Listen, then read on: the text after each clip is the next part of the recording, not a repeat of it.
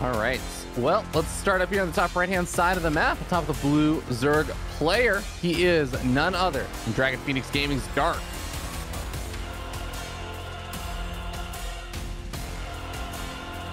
And his opponent on the bottom left side of the map here in this team kill, also for Dragon Phoenix Gaming, the Smiling Assassin, Hero.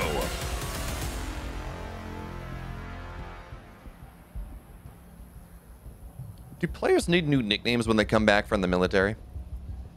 I was just thinking about how old that nickname was. I remember way back in even IEM San Jose and crazy long ago now. I feel like it must have been like 6-7 years at this point. Maybe even 8 years he's had that nickname. I mean, after 8 years, I feel like someone's personality has probably changed enough that we should give him new nicknames. I don't know that he's always smiling when he's playing StarCraft anymore. The unsmiling assassin. He's a grizzled old man and veteran who's probably become a little bit bitter about the different things that can happen in a game of StarCraft at this point. Well, I mean, if SOS 2-gating him like 4 games in a row to knock him out of a winner-take-all world championship doesn't grizzle him, I think we're kind of fine to say he's still kind of a nice guy. You know, like, if that doesn't break him, I don't know what will. That is true. That was, man. Ooh. He got like a high storage USB for getting in second place. Like something like that.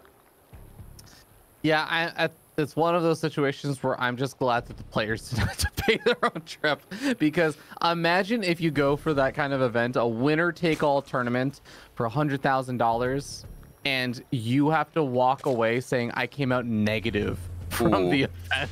I was one game away. Yeah. Yeah.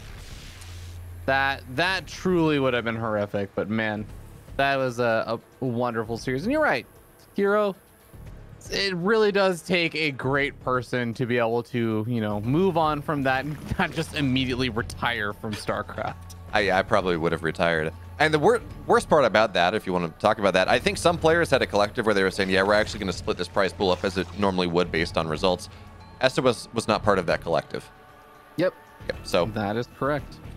He got his $100,000, and we got the myth of the $100,000 man.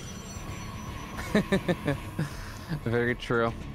Well, I will miss seeing SOS as one of those top competitors and stuff when we see him up there. But for now, let's talk about the wonderful Protoss and Zerg that we have actually around, because we do have a little deviation from all of those standard Protoss Stargate openings left and right. Behemoth, oh my god. Put an end to them. It's a robo opening. I always love when I get to see a Protoss player mixing it up a little. And that's actually an interesting robo opening too, because we don't have a Twilight. 4 gates are done. Hero's actually, I've seen, or I don't know if it's Hero, but I've seen Protoss players start to experiment with this a little more, where it's a less tech heavy, a bit of aggression. So you just get the Warp Prism out of this. You have 4 gateways. You maybe build at depths, and you kind of maybe fake the Zerg into thinking this is more committed than it is. I mean, you get the extra gate, but you're not spending as much gas. And theoretically, that allows you to expand maybe a little more. But in this game, well, we don't see that just yet. Dark's got his Roach Run on the way, so he should be theoretically prepared to defend. He sees that there is no third base just yet. What do you think? Is this sufficiently oddball? I mean, this really does remind me of some of the old big adept plays and stuff we would sometimes see from Protoss players. It's like this weird phase where Protoss players like, what if I do adept all in, but without resonating glaze? There we go. There we go. And double Stargate's going to be the follow-up over here. He's going to try and force out as many units as possible from Dark, so he's going to be ultimately unprepared for the double Stargate follow-up. Well, Adept shade on forward, and they get in, but they are fully surrounded by a lot of these Lings on the Ravagers. Are they going to be able to actually get enough damage done over here? Not killing any drones just yet, but are going to be able to shade into the main. And that's a lot of Lings go down here as well. We're starting to see some workers die as well. Dark accidentally building a Ravager. You generally don't build those in these pushes. Actually, it looks like the Warp Prism finds its way on the main, adding in more Adepts here. So yeah, only 2 workers have gone down. Drones are gonna have to get pulled now here. The Adepts, they're finally falling. But they have got a lot of Lings. Their Pound of Flesh rather powerful. Did the Warp Prism go down? Yeah, the Warp Prism died. That's a big problem there. But look at this. It's double Phoenix play. Honestly, Bailiff, I don't really like how this has turned out because, okay, the double Phoenix are nice, but playing Phoenix when you're behind, I feel like does not usually bode very well. Because think about it, Phoenix are great for harassing. They're great for doing damage. They're great for gradually getting ahead. You know what they're not great for? Helping establish a third base when you have 0 ground army left over at the end of everything. But if you think about it, Fear Dragon, if you lift all the Lings, Phoenix do bonus damage to light units. That's true, but that's why Dark got that one Ravager, so they corrupt the bile down the Phoenix one by one. Well, it's dead now, so no. There we go. One Ravager. The Phoenix, they're unbeatable by these Lings now. Yeah, I really feel like it's going to be difficult for Hero to get enough damage done with the double Phoenix while also finding an opportunity to actually establish a third base. So instead, he's just adding on another one of these warp prisms and also getting up a robotics bay, adding on another gateway. But this is just going to be such a delayed third base. And I mean, Dark doesn't exactly have a stellar economy right now, but that's just because he was waiting for the opportunity where he could finally drone up safely. And that's kind of right now. Now he's going to start getting up to a pretty comfortable, healthy drone count. Oh, we're starting to see Hero at least take one of the advantages of having such significant air control, where you are able to knock down some overlords. Dark getting supply block for just a moment. As you said, though, Zerglings, as much as we joke about Phoenix, they do bonus damage to light, they actually, you're limited in energy. Zerglings are pretty good against Phoenix play. The third base, it does get denied.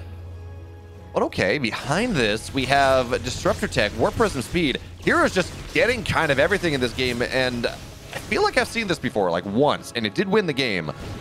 But it got more done in the early game. He was able to supply block whoever did this. Like, I think it was maybe Classic. He was able to supply block the Zerg for forever because he got 8, 9, 10 Phoenix, and he just knocked down 5, 6, 7 Overlords. And he was able to make that happen. But that is not the story of this game. Is that's a very low Phoenix. Queen should be able to target that one down eventually. Ooh. And now the Phoenix are stuck. Okay, so it's going to be a recall. There we go. And the Phoenix dies. Still ends up losing that Phoenix. Yeah, a little unfortunate. They do spread out naturally, but there was not a whole lot of getting out of that one. The recall is going to kind of suck, but at least now the ground army is committed to staying at home. I think part of the reason why the third kept getting canceled is that Hero was looking to try and get something done by moving out with some of those units because he had the Warp Prism. He was clearly looking to try and move out and do some maybe like non-committed aggression, just do some sort of punishment on the other side of the map, but it just ended up not really working out. So now the third base is going to finish up very, very late on. But you know what, Bailmolf? There is a single unit that can bring anyone back from the brink of death. You know what that unit is? I believe it's the Dark Templar. You're absolutely right, actually. There are 2 units. There are 2 units that can bring you back from the brink of death as a Protoss player. One of them is Dark Templar. The other one that Hero's gone for is the Disruptor. He's already got a handful of them, and I really do think that if you are able to land those big Disruptor hits, there is an opportunity for Hero, but is he going to be able to find it? It doesn't look like it this game, as he loses both of his Disruptors, and the Warp Prism cannot help out as the Corruptors are given chase. I mean, you say that is true. But look at the supplies right now. Yeah, Dark has an upgrade, but he has a, what is this? He's sitting on 14 supply in the air that he can't do much with. Hero actually with a supply lead going for this all in, and that's when things get serious. Disruptor shots on the Ravagers as well. There are so many Stalkers in this game. They don't have Blink, so they're going to have to micro a little bit harder. Bile's landing on everything. Whoa! That is massive, but the Disruptor shot on the north side as well. So many Queens, so many Ravagers going on down. Hero, he pulled the blindfold on Dark in this game, and he is crunching on through. The question, though, is whether he survives the reinforcement, because there's no Warp Prism here. At least the, what are they even called? At least the Corruptors can knock that one down. That is actually a really big win, be able to kill off that Warp Prism, because like you said, it's just, there are reinforcements, but they are going to be a lot slower. Dark, I really think, yeah, at this point, just give up this base. I love the usage of the Corruptors, just go for the third base, because it forces Hero from a situation where he could maybe get a lot of damage done by killing off the fourth base and then retreating back home after he's done all this damage, to maybe putting him a little more all in. But the shield battery overcharge, the Stalker Warp, and he kills off most of the Corruptors. And wow, Hero keeps the Warp Prism alive. Like, this is still looking like he might be able to turn this around. I think he actually already has at this point. Yeah, it's so fun watching this game. This feels like Hero from 5 years ago. Just the style he's playing, the absolute map control style. Disruptor shot or Disruptor will stay alive. Now the shot's going to go out. It's really only going to get one Roach here. But it's a bunch of +1 stalkers. Yeah, sure, they don't have Blink, but they fight Roaches pretty damn well. Immortal stays alive as well here. Biles will not land this time. So everything we saw that last fight... Okay, never mind. The Biles are landing. Hero's going to be forced back. Yeah, he is forced back, but I really do think that he already did enough damage. You can look at the worker count. Dark is down to 37 workers, and he lost his 4th base. Yes, Hero did take a little bit of damage also, but he kept his 3rd base alive. This is now a 3-base Zerg versus a 3-base Protoss player, and the Protoss player even kept a couple of the Disruptors alive. He kept the Immortal alive. He has the Warp Prism alive, which I think is actually the biggest part of all of this, because it means that Dark also needs to stay at home and respect the Warp Prism. That's so big. Well, there's one Corruptor that is eventually going to be able to knock this down, but Warp Prism speed is powerful, and I want to point out, their clutch transfuse there from Dark. He was going to lose a Queen, but he identifies, he keeps that alive for now, and because it's only a single Disruptor in this Warp Prism, you know, there's the other shot isn't an Immortal, there's less burst potential. There's less stability to wipe out a mineral line, to snipe Queens 100 to 0. But hey, Fear Dragon, I know how this game is going to be won by Dark. He has a single Muta on the way. The single Muta to chase down the Warp Prism, a classic move, and I'm not talking about the Protoss player this time. But the other upgrade that we see in the production tab is the one that I'm very interested and curious about. Pathogen glands coming on out from Dark. The Infestor Energy upgrade. I mean, I guess the play is if you think your opponent is really committing to Stalkers as much as Hero is, you just drop Fungals on them. They cannot blink out, Biles land. And even if they can run a little bit, they're not going to split as well as you would like. And then you're able to take that fight. So now the single Muta, the single Corruptor, they're going to find... No, they're not going to find Infinite Value, but they will force the Warp Prism away from things. But of course, Warp Prism speed, they're speedy boys. They're not really all that worried. Now the second push from Hero coming on in. He finds himself up 20 army supply. Infestors will be ready by the time Pathogen Glands is done, or more importantly, they're going to time up rather nicely. Your Disruptor shot going down, and it's not going to get much. But there are more Disruptors where that came from. Stock is looking to move on in. I would not be surprised to see Hero just blink on top of this army right now. The 4th base heavily under fire. How does Dark hold? Dark going to be target firing down a couple of these Disruptors. He does end up having to cancel that 4th base. Well, he also goes for the Corruptor run by over at the low ground third while the Mutas try and move into the 4th location. Looks like the Corruptor will get a little bit of damage done, but the Mutas do get forced back. And I don't think the Corruptor can actually take out a Nexus. Even if you remove the shield batter, I think that Caustic Spray actually expires before you kill the Nexus. You know, it's one of those things where, you know, I play Zerg. I didn't know Caustic Spray actually expired because the things die or they don't die. It's not relevant 99 games out of 100. But I guess that's why. How often? But it makes sense that you would know that because that would make it a 99% useless fact, right? That's very true. The 1% use case. Not even going to happen actually in this game though. Ooh, nice fungal on the Disruptors actually of all units. Didn't quite land the Corrosive Vials on the Disruptors. That would have been a big victory and a big pairing potential here. With the Infestors pairing with the Corrosive Vials from the Ravagers. If you can land those on the Disruptors, I'm actually starting to believe maybe there's an opportunity for Dark to actually take a good engagement here, but it's going to be really tough without that. Yeah, I mean, Fear Dragon, this is such an interesting scenario. I'm saying the Protoss has it, you're saying the Zerg has it. I play Zerg, you play Protoss very clearly. Some biases are here, but now we're running out of Fungals. One big Disruptor shot knocks them down. And Dark, he is a 3-base Zerg against a 4-base Protoss.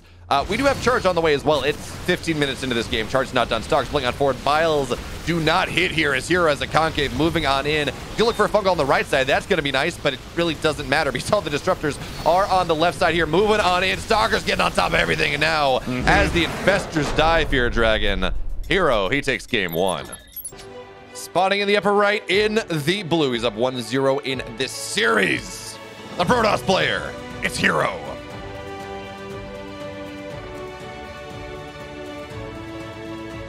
His opponent in the bottom left in the red, down 1. Going for an early pool. It's Dark.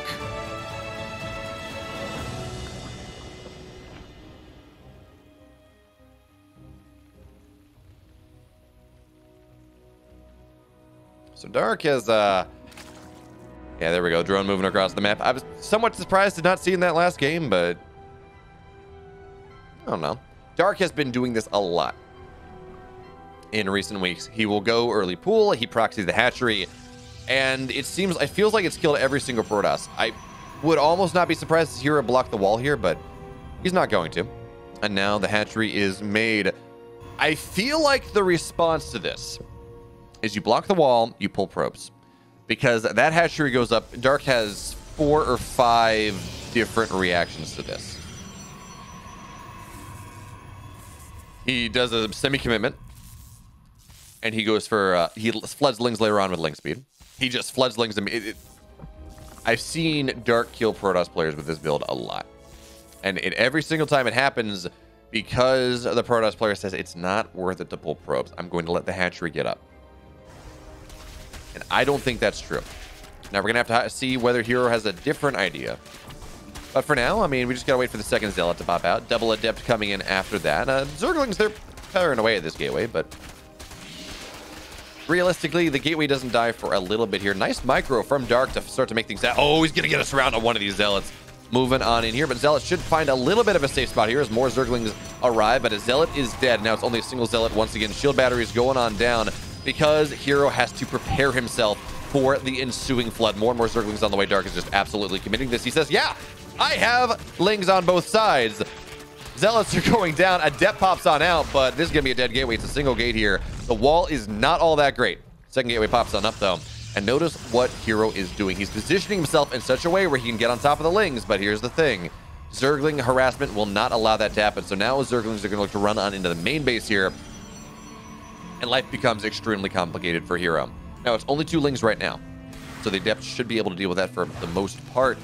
But Zerglings find their way into the natural. They got us around here on the Adept. Shield Battery doing a good job of keeping things alive for now as more and more Adepts arrive. But now here comes the Queens. Adepts don't kill Queens. Queens, they kind of kill Adepts. Shield Battery 1, though, is still pretty full. Shield Battery 2 is empty.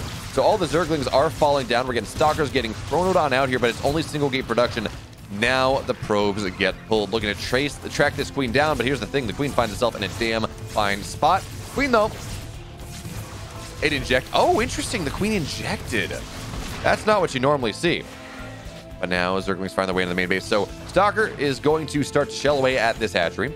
Zerglings in the main base are going to be annoying. 2 workers go down, but Adepts arrive here as well. And Hero seems to be holding this. Now, it's always one of those things where the Protoss player seems to be holding it, and then they're not. Oh, Adepts out of position here. Zerglings can find their way on in, but that feels like it might be a little bit suicidal in this game. What did the Queen spend his energy on? It's not an inject, but I don't see a creep tumor anywhere.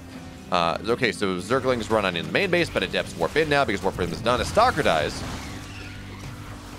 But at this point, Hero has held. He doesn't have his natural just yet. But he's got an Oracle on the way. He is knocking this base down. I think we're going to see Dark make one more attempt at it, as Overlord will eventually go. Well, actually, it should be able to. No, I think this Overlord goes down. There we have it. GG. Hero takes game 2. Hero is in the finals.